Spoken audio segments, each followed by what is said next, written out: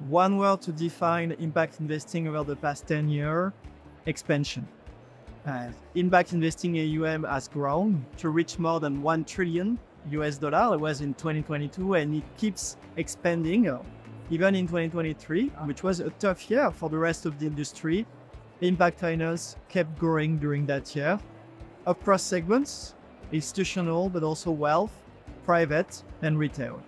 Looking back, the most significant achievement for impact finance over the past 10 years has been to prove that it works, that one can reach great and real-world positive outcome while meeting the financial objectives that were sold to investors in the first place, thereby combining a value proposition with financial return together with impact return. Room for improvement for the next decade. Number one, democratization. We need to ensure that more and more investors, including savers, get access to good impact products with the safety that they need to have, but also the extra financial characteristics that they're looking for. Second challenge to reach in the next decade is to communicate more broadly and keep sharing the common foundation that each and every impact finance strategy should share. What impact team have gained prominence over the past years? The first one I think about is, of course, climate change. It's both due to the magnitude of the challenge we face, but also due to the fact that this is positive, that there are more and more bankable projects. Now, if I think about a more trendy themes that I expect will grow over the next few years, it's of course on biodiversity and natural capital as a whole.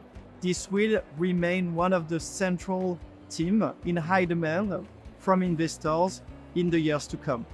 To ensure that our impact investment have gone beyond ticking the boxes to genuinely create real-world impact, Amundi has developed a proprietary framework with the three pillars any impact strategy should rely on. Number one is intentionality. Second is measurability. Third, additionality. Now, there are no silver bullets, but it's all about identifying and activating all the levels that you have at your disposal. Innovation impact industry needs to address some of the issues that we face, some of the challenges that we faced over the past few years. Number one is regulatory development that are needed to ensure that we can democratize our products and really distribute them more massively to retail investors that want to play their part by mobilizing their savings. Number two is ensuring that stringent standards emerge and are shared by a broad constituency of investors across the world. Looking forward, we expect private capital to keep playing a potentially critical role in complementing what public actors can do. They can help establishing new norms on emerging techniques, they can help financing risky projects, and in any case, they will complement public funding as the investments that are needed are so huge that public actors and governments cannot address them all themselves.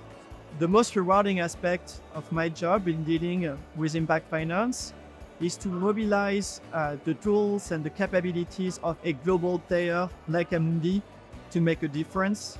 We mobilize our emerging market platform, we mobilize our real asset platform, a wealth of investment professionals with deep knowledge on different issues to generate positive world outcome. One of the challenges that we face is ensuring that all the solutions we structure serve the needs of the end clients together with the ability to reach the impact that were meant to be reached in the first place.